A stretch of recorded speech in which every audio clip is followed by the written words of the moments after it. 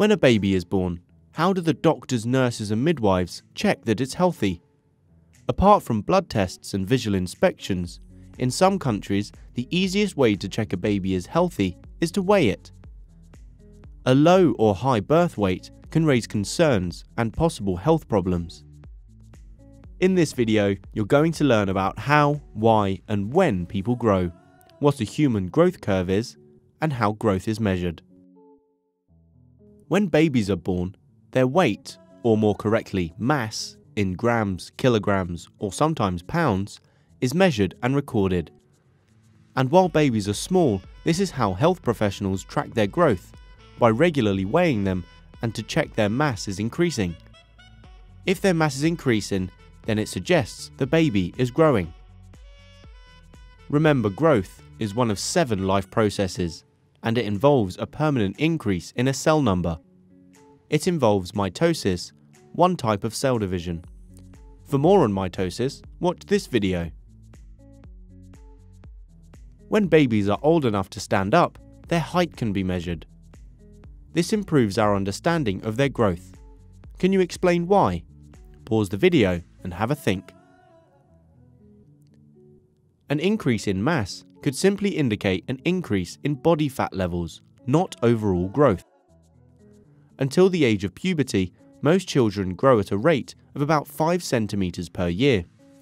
This graph shows human growth rate. Can you tell at what age people grow quicker? Infants grow very quickly, but there is also another time when people grow quickly: adolescence. Growth rates increase during puberty.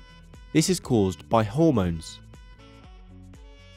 The growth spurt in puberty starts at different ages for different people. It continues for 1 or 2 years during puberty and may differ for males and females. The onset of puberty in girls can start at around the age of 10. On average, they start their growth spurt between the ages of 10 and 14, about a year before boys. This is the reason why girls are often taller than boys of the same age in early adolescence. The growth spurt in girls is also shorter than in boys. Puberty causes an increase in height and some other physical changes in the body shape. The bones of a girl's pelvis grow wider.